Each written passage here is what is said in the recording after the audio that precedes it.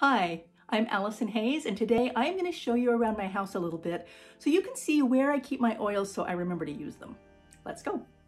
So here we are in the kitchen, and you can see I have my Abode products sitting here, my dish soap and scrubber and the surface spray. Really love those. But what I really wanted to show you was just this simple way to store oils in the kitchen.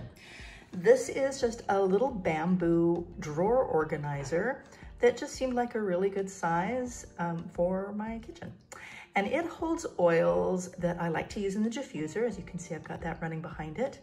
So it's here in the morning that when I come in, I put oils in my diffuser, and also for oil pulling. If you don't know what that is, we'll talk about that another time. So I also have a few oils in here that I like for cooking or cleaning. Like I've got the Abode blend in here, I've got lemon in here, I've got a lot of citrus oils in here. I like to keep citrus oils right by my water dispenser in the kitchen. That way I can add oils easily when I fill my water bottle. If I'm using a water bottle, I just fill it with water and then add the oils. But if I'm doing a glass, I like to put the oil in first and then fill it, because that mixes the oil and the water well before I drink it. In a water bottle, of course, I can just shake that. And you want to make sure you're using glass or metal, not plastic. If you have a dispenser that you use from your refrigerator that filters your water, you can just leave an oil right there next to the dispenser to, again, remind you to add those to your water when you drink it. Here's how I like to keep my oils organized in my bathroom.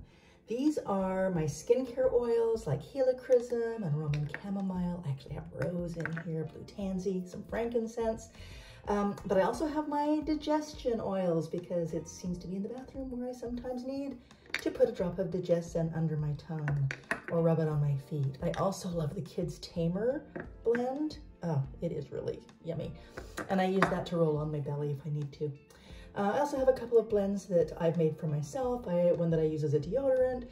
But these are the oils that I like to keep in my bathroom, so I remember to use them with my skincare. I remember to use them when I get out of the shower, before bed, after brushing my teeth. I'm on guard here, of course, too. So this is just one way that you can keep your oils organized in your bathroom so they're not scattered everywhere. As you can see, this is just a cosmetics crystal holder, and I have really, really liked using it. So that's what I did for you. Let's talk about the bedroom. So on my little side table, I always leave my body butter out because I like putting that on every night before I go to bed, on my legs and my feet. I've also got a linen spray here.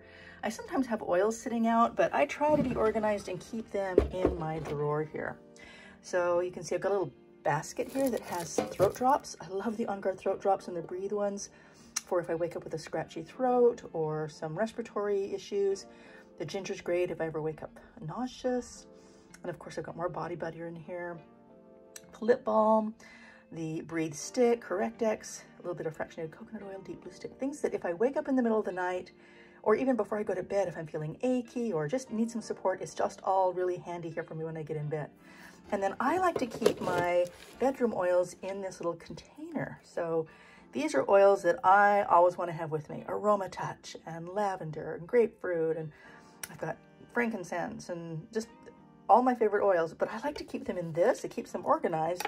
But then when I travel, all I have to do is grab the little bag and I know I've got all my important oils with me. So that's what I do next to my bed.